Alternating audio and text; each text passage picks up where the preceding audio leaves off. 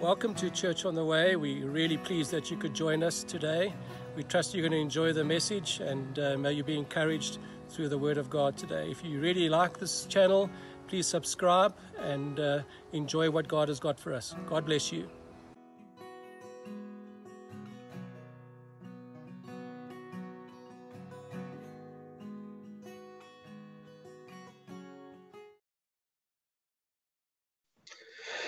So, the title of today's message, as the first Sunday into the year, is Going to 2021 and Beyond. So, 2020, wow. What words would you describe for 2020? Crazy, hard, sickness, crossroads, disruptive, loss of jobs, economic trials, crumbling democracy, crumbling capitalism, signs of the times, and most of all, loss of life. So 2020 will go down in the history books as a turning point year. However, here we are in 2021, and the message for today is about looking forward, what the Lord has got for us moving forward, and in particular, how does Jesus require us to behave? What are the traits of leaders in society to bring hope into 2021? So we're going to be doing two things today. The first is that we're going to be just taking a quick stock take of 2020 and be able to identify what are some of the signs that have been manifested in 2020 leading towards the end of the age. But then secondly, and most importantly, what we'll be looking at is about bringing hope and a future into 2021 and beyond. From Jeremiah 31, verse 16. This is what the Lord says. Sing with joy for Jacob. And by the way, Jeremiah was a prophet that was prophesying to the Israelites while they were in captivity, while they were in exile in Babylon. So this was a message to a nation that was feeling hopeless. They had all sorts of troubles, and yet this is the message which the Lord brought to them. Sing with joy for Jacob. Shout for the foremost of the nations. Make your praises heard and say, Lord, save your people, the remnant of Israel. For the Lord will deliver Jacob and redeem them from the hand of those stronger than they. They will come and shout for joy on the heights of Zion. They will rejoice in the bounty of the Lord, the grain, the new wine, and the olive oil, the young of the flocks and herds. They will be like a well-watered garden, and they will sorrow no more. Then young women will dance and be glad, young men and old as well. I will turn their mourning into gladness. I will give them comfort and joy instead of sorrow. This is what the Lord says. Restrain your voice from weeping and your eyes from tears, for your work will be rewarded, declares the Lord. They will return from the land of the enemy, so there is hope for your descendants, declares the Lord. Your children will return to their own land. So the key message of moving into 2021 is that we have a hope and a future for us in particular as Christians, because we know where we're going. But more than that, we have a task ahead of us where we are called to go to bring this message of good news of a hope in the future to a world that is fearful, a world that has lost hope in capitalism and has lost hope in the Western society. But we are bringing hope, not some kind of a sort of positive thinking kind of mind hope, but it is the genuine hope of the good news of the Lord Jesus Christ. So that's primarily what we're going to be talking about today. But before we get there, we're just going to do a quick stock take of 2020 and just provide a bit of understanding as to what are some of the things that have manifested during the last year. So the way I would describe 2020 is that it was a milestone along the journey. And what is the journey? Well, it's the journey of the age that eventually comes towards the end of the age. In other words, this is just one part of the journey leading towards the end of the church age, as what is called in the Bible. The church age is effectively from the day that Jesus rose from the dead until the day that he comes back again. That is the church age. And throughout history, people have always been looking forward to the day that Jesus Christ comes back to take his church back. And in fact, in the first century, I've been reading up quite a lot about church history over the holidays. And in the first century, the church were kind of under the impression that Jesus would return back in their generation, which obviously didn't happen. And a lot of things went by. And as society has moved on, I think probably most generations have thought, well, this is the age that the Lord Jesus is coming back. But that wasn't the case. However, if we now look back over 2020 and some of the things that have happened in the last year or so, one can start connecting the dots and see that the end of the church age is close. I don't think that we're quite there yet. If you read from the Bible and see some of the things that still need to take place, we're not quite there yet. But the Lord says is that that people will be taken by surprise. So we don't know. In fact, even Jesus Christ doesn't even know the exact date and time that he will return. But we need to be prepared. Just to note that the doctrine of the last things, which is called eschatology. So eschatology is the fancy word for the theological elements of understanding about the doctrine of last things. There's a huge amount of teaching on that, and any amount of information, some good, some bad. I'd encourage you to, in your own time, to read up about that from good sources. But that's not what I want to do today. I don't want to give a teaching about eschatology. I rather want to give something really practical, which the Lord Jesus has put onto my heart. Now, Jesus spoke quite extensively about the end of the age. In fact, there's 1, 2, 3, 4, 5, 6 chapters in the Gospels alone, which are specifically dedicated to where Jesus speaks about the end of the age. Matthew 24 to 25. Mark 13, Luke 21, and John 14 to 15. And there obviously are a whole bunch of other references in the Bible about the end of the age, not in the Gospels, Daniel, 2 Thessalonians, Revelations, etc., etc. So in your own time, go and read some of the more information about the end of the age. But I want to point out 4 things which I observed during 2020, which have revealed something of the ends of the end of the age. They're not the only 4 things. There are lots of other things as well, but these are 4 things which I picked up during the last year. First 2 are lies and lawlessness. The Bible is very clear that at the end of the age, you're going to increase in lies and lawlessness. In fact, in 2 Thessalonians 2, concerning the coming of our Lord Jesus Christ, don't let anyone deceive you in any way, for that day will come, for that day will not come until the rebellion occurs and the man of lawlessness is revealed. The man doomed to destruction. He will oppose and will exalt himself over everything that is called God or is worshipped, so that he sets himself up in God's temple, proclaiming himself to be God. Don't you remember that when I was with you, I used to tell you these things? For the secret power of lawlessness is already at work. In other words, when Paul wrote this to the church in Thessalonica, he could really see that the secret power of lawlessness was beginning to increase, and we can see that through the ages that's really increasing all the time. And in particular, if you just look back at 2020, the amount of lawlessness, not only in nations where we kind of expect lawlessness, but in nations that have been previously regarded as being examples of godliness, even in those nations, lawlessness has increased. And so that's 2020 has kind of crossed a bit of a boundary where the extent of lawlessness has just kind of gained momentum. The coming of the lawless one will be in accordance with how Satan works. He will use all sorts of displays of power through signs and wonders that serve the liar, and all the ways that wickedness deceive those who are perishing. They perish because they refuse to love the truth and so be saved. For this reason, God sends them a powerful delusion so that they will believe the lie. So the first one was lawlessness. The second one was lies. My observation over the last year and maybe a couple of years before that is that we're living within an age of lies. Lies in the world appears to be the norm. People, you kind of have to, when you talk in business or in government circles or in political circles, you sometimes sort of have to assume that people are lying and then try and detect what the truth is amongst the lies.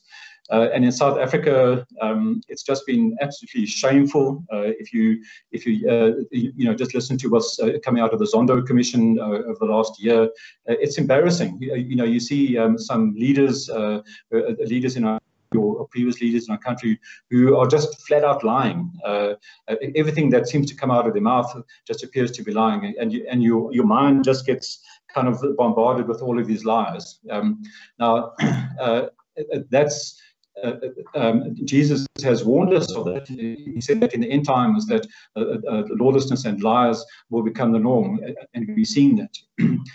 Similarly, within some of the nations, some of the Western nations, which have been examples of godliness, that's also been the case.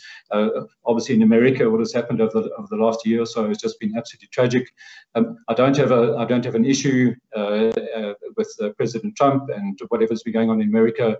They must do what they must do, and we must do what we must do. However, whether we like it or not, whatever happens in America sets a trend, or certainly in the past has set a trend. It's set a culture. It has arguably the biggest influence over culture in the world. And so when we have seen and witnessed something of the demise of law and order and godliness and truth in the nation, which has set itself up as being a kind of bastion of godliness in the world. It is such a graphic example, such a graphic icon, which history will look back and say that was the year where lies became the norm out of the governance of that nation.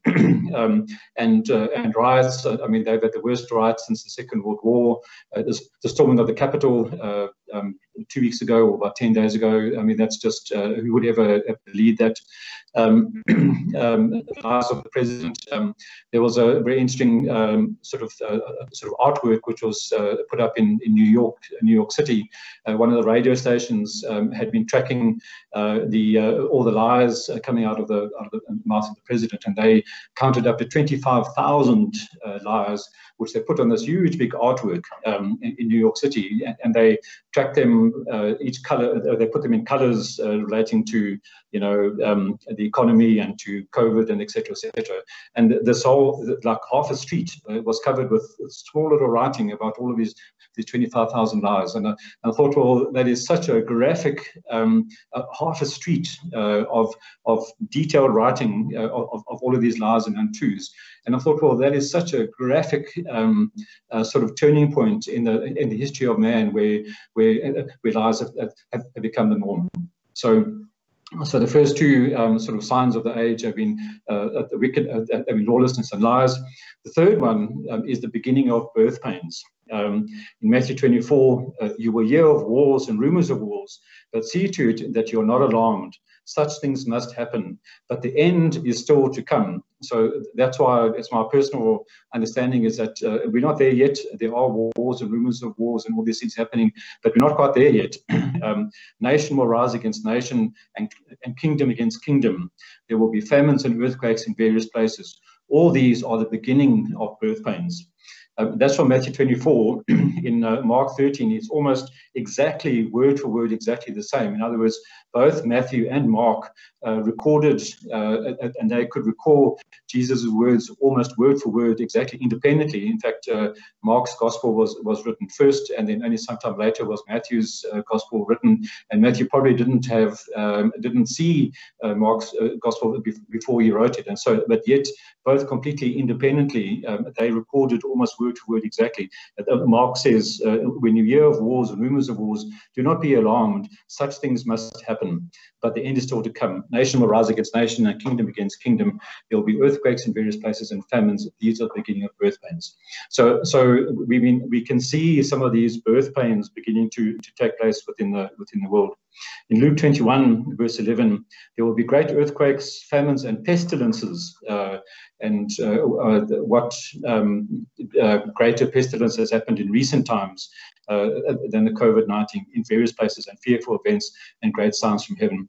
By the way, COVID has not been the worst pestilence in world history. There have been much worse in the past. The bubonic plague in Europe wiped out a significant portion of the entire population of Europe. The 1918 Spanish flu, which in fact was probably the origin of COVID. They don't even know how many people died, but they're in the kind of tens of millions. So while it's absolutely tragic as to what's happening now, this is not the first pestilence which has come into the world, and probably not the last one either. In terms of wars that have manifested during the last year, the war between Ethiopia and Sudan, absolutely tragic. They don't even know how many people have died. Somewhere between 140,000 and 250,000 people have been killed in the war between Ethiopia and Sudan. And that will probably escalate, in my view, once the Great Renaissance Dam is built on the Blue Nile. That's a conflict which is just kind of building up between Ethiopia, Sudan, and Egypt because the Nile will be dammed up. In Ukraine, 13,000 people were killed. And in Mozambique, right on our doorstep, the jihadist forces that have kind of invaded the northern shores of Mozambique, they reckon 2,500 people killed, 500,000 people displaced.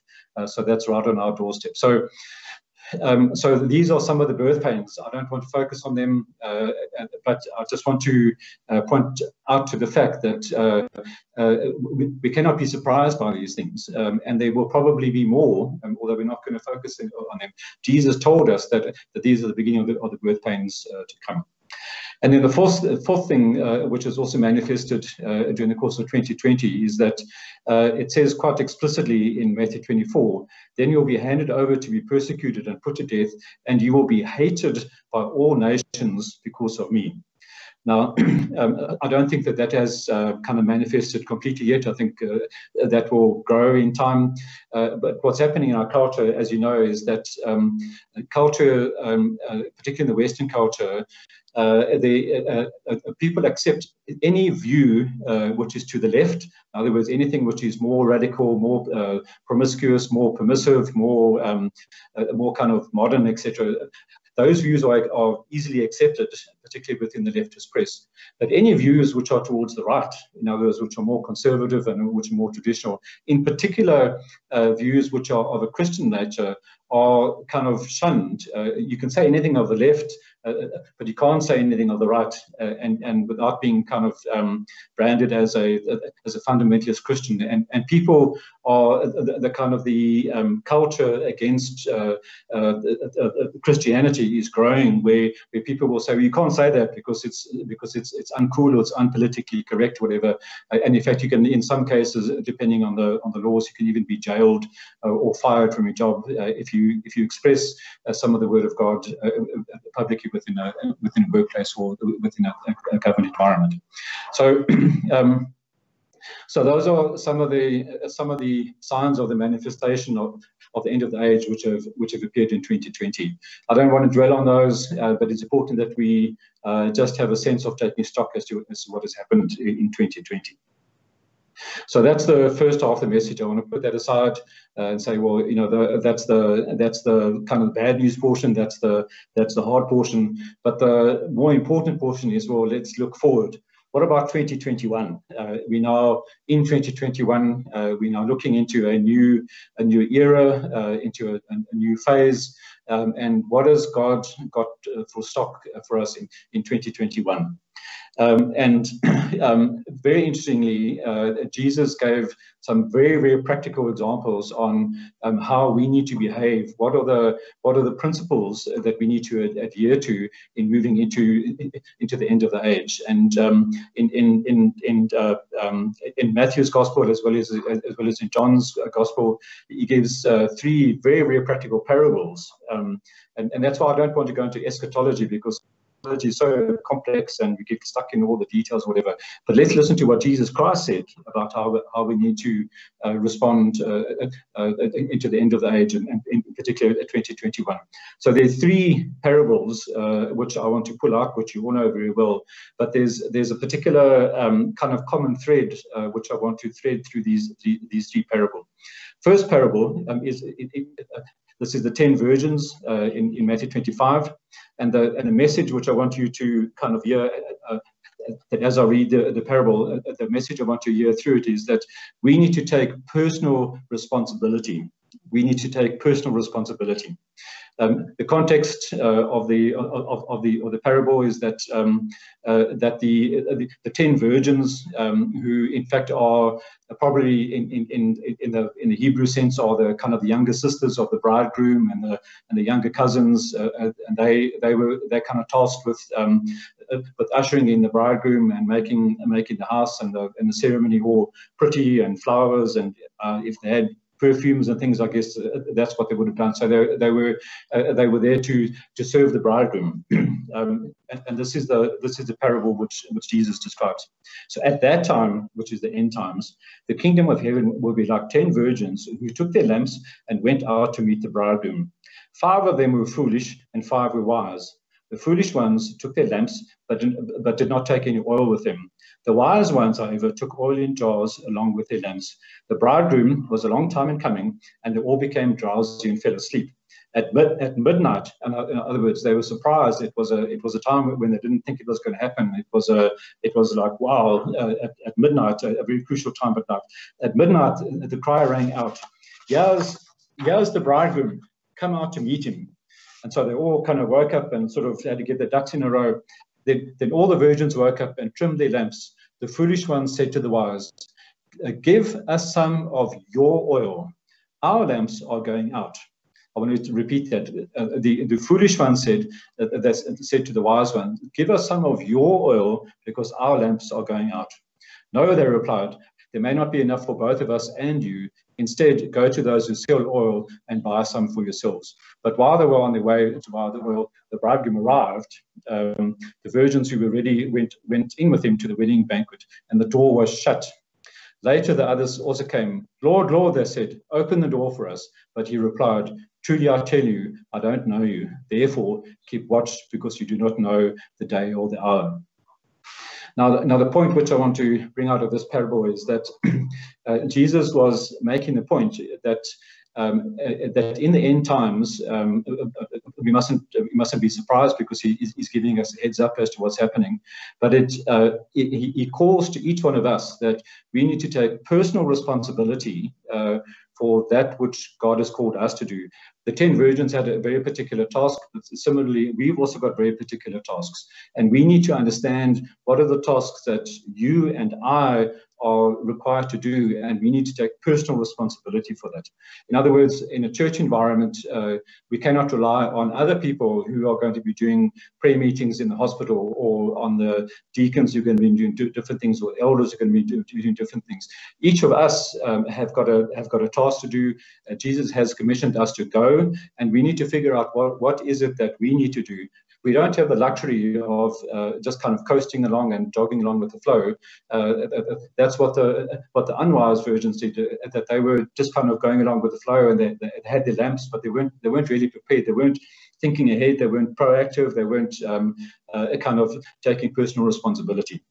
So that's the first parable, is that we need to take personal responsibility for that which Jesus has called us to do. The second parable, this is the parable of the talents, also found in Matthew 25, and the message from this parable is that we must be bold and not timid. Let me repeat that: we must be bold and not timid. Again, it will be like a man going on a journey who called his servants and entrusted his wealth to them. Jesus has entrusted his wealth to us. He's called us in the last year in our church and Church on the Way to be church on the go. And so he has entrusted very, very precious things to us.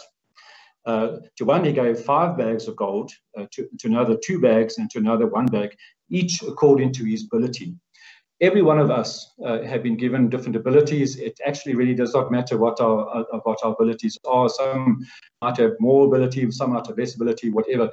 Jesus has entrusted us a bag of gold, wealth, in accordance with our abilities, and Jesus is going to judge us according to what did we do with the bag of gold that was in keeping with our abilities. Then he went on his journey. The man who had received the 5 bags of gold went at once and put his money to work and gained 5 bags more. So also the one with 2 bags of gold gained 2 more. But the man who had received only 1 bag went off, dug a hole in the ground, and hid his master's money. After a long time, the master of those servants returned and settled accounts with them. The man who had received 5 bags of gold brought the other 5. Master, he said, you entrusted me with 5 bags of gold. See, I have gained 5 more. In other words, this servant, he was bold. He wasn't timid. He was proactive. He probably took a few risks, which were reasonable risks. He probably kind of figured out what's happening in the markets and whatever. And he said, well, I'm diligent and I need to grow the money and grow this wealth. And I need to grow this investment, which his master had given him, and he took that out and he grew it and he doubled it. Similarly, with the man that was given 2 talents, he also doubled that which God had invested him. But the wicked servant was the guy who took that what God had invested him in, and he dug a hole and put it under the ground. It's almost like he was sitting on his hands. In other words, that's kind of talking about us sometimes where we become lazy or we're timid and we're too afraid to actually go out and be bold, and we sort of sit on our hands, and the talents and the gifts and the people that God has given us to bring the gospel to, we kind of sit and wait for everyone else to do it. And the word was very clear. I mean, this is a very hard parable to kind of get to grips with. And the master said, and throw that worthless servant outside into the darkness. And so it wasn't that the servant was evil. He didn't do anything, he didn't murder or steal the money. In fact, he very diligently kept money, but the parable is saying is that if you don't take the money and grow the money, you'll be called worthless and lazy. Now, Jesus was using the money as the parable. It's not necessarily money, although I think it probably is as well. I think in our financial investments, we also called to be bold and proactive and to grow the money. But what this is probably more speaking about is the harvest which Jesus Christ has given us as a church to go and reap the harvest, to go and bring in all of those sheaves. We need to be proactive and to grow that harvest. So that's the second parable, to be bold and proactive. This is not the time to think back. Be creative, expand, do more with less.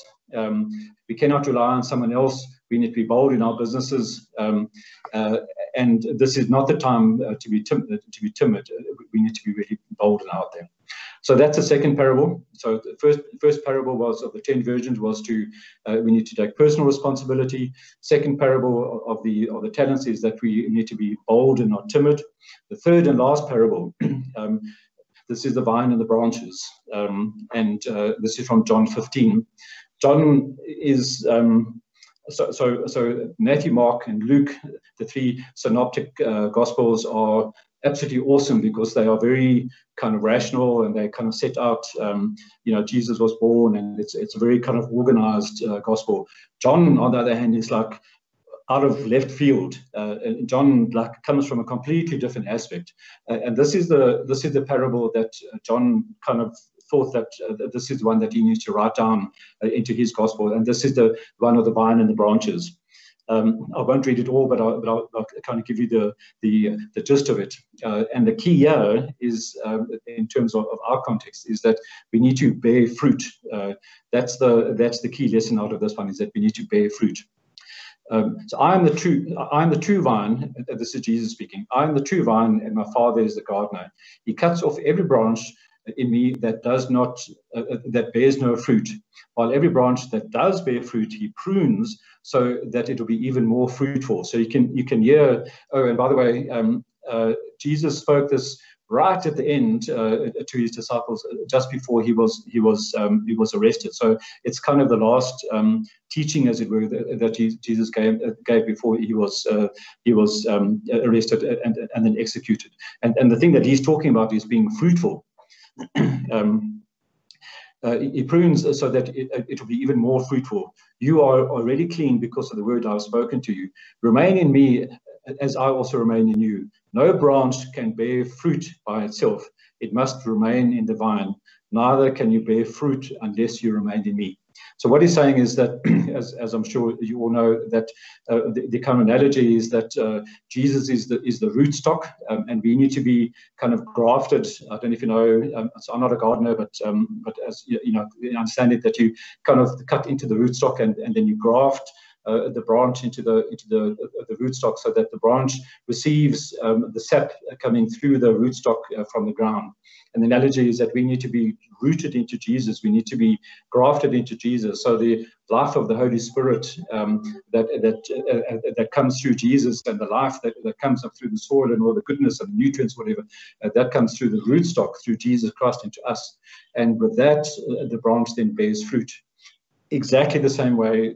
That's how Jesus calls us to be, is that we as a church are called to go. We need to bear fruit. It's not only bear fruit for ourselves and our own businesses and our family and all those things, but we need to go and bear fruit in terms of bringing in this harvest. That's why Jesus spoke to them about this at the end of the age, to say that at the end of the age, there's so much harvest to bring in. We need to be bearing fruit. We need to be proactive. We need to be growing in order to fulfill God's purposes for us. Excuse me. So this is a very, very simple message. So let's just recap that on the parables. So the first one is on the 10 virgins, is that we need to take personal responsibility. The second one on the talents is that we need to grow. We mustn't be timid. We must be bold. And the third one on the vine is that we need to bear fruit. Now let's put that together and kind of connect the dots. In 2021 and looking beyond. This is the message which Jesus Christ gives us, is that this is not the time to be timid. This is not the time to say, well, there's COVID and there's economic troubles and things are happening in America, and there's Brexit and I don't know, all the things, whatever, that are happening that in a world that is fearful. This is not the time for us to be timid and kind of lacking confidence and bury the talents under the bed. And now's the time for us to stand up, to be bold, to grow, to bear fruit, to take personal responsibility, not just kind of jogging along with the rest of the church. And we need to figure out what is that which Jesus Christ has given me to do, given you to do, so that we can take up that, so that we can be proactive, bringing life into a world which is scared and which is fearful in this time. So that's what the Lord has put onto my heart for the first service in 2021. I trust that inspires all of us, that let's grab this 2021 with both hands. Let's take every opportunity that we have. Let's not fall into the trap of kind of chilling out or getting fearful. Let's go and tell others about the good news, because really there is fantastic things to come. Just one little example. It was a privilege to be able to attend Daniel and Danielle's wedding on YouTube on the 6th of January, and it was such an amazing picture. Is that in these kind of dark times, and I don't know whether the Dans are listening to this. If you are, I trust that you're really enjoying this time together on honeymoon as well. It is such a picture that Jesus speaks about getting married in these times. It's growth. It's not have children. I'm not talking to the Dans necessarily, but to all of us, God encourages us to grow in these times. So I hope that you're encouraged that let's go out there and break boundaries and grow and be proactive and be bold and not timid. So bless you all. I'd like to pray with us, if you don't mind, and then Brad, we'll hand over to you. Lord Jesus, I thank you that that you spoke so much about the end times, and Lord Jesus, that you were so practical in how you spoke about the end times, and that you gave us very clear principles and guidance on how we should behave in these times. And I ask, Lord Jesus, that these three principles of taking responsibility, growing, being bold, and bearing fruit. Lord Jesus, I pray that Holy Spirit, that you will inculcate these principles into us, and there will just be growth in every single person that is in this church, Lord, and in our communities and in wider church, Lord, even in South Africa. Lord, I pray that you bless these incredible people, Lord, who are dedicated to you, Lord God, who are sincere, who are authentic. I pray, Lord Jesus, that you bless them, Lord God. Bless us, Lord Jesus, as we go out and we are bold and proactive, Lord. I pray that you'll grow us in every way, Lord. Whatever talents you've given us, Lord, I pray that you'd help us to multiply the bounty from those talents which you've given us, Lord. We pray for your protection over us, Lord, Lord, against this terrible COVID, Lord, and all the other things. We pray for your protection, Lord Jesus. Lord, we know that we're not immune just because we're Christians, but Lord Jesus, we trust in you because you are our Savior, Lord. You're the one that has promised health and vitality, Lord. And so, Lord, we pray for your protection. And Lord, those who are sick, I think particularly of Doc, Lord, who was in ICU and is now recovering. I pray, Lord God, that you'd just bring a full and total recovery to him, Lord, and anyone else, Lord, that not aware of, Lord, who have been sick, and those who have lost loved ones, Lord, the four people. I just want to perhaps mention them. We didn't mention them all by name, but we have lost 4 loved ones during the past 6 weeks or so. Rowena Kerr, Sheila van Rensburg, Chris Momberg, and also Graham Gabriel.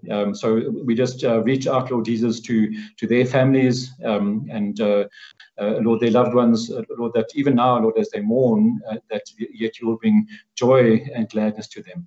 In your almighty name, Lord Jesus Christ. Amen.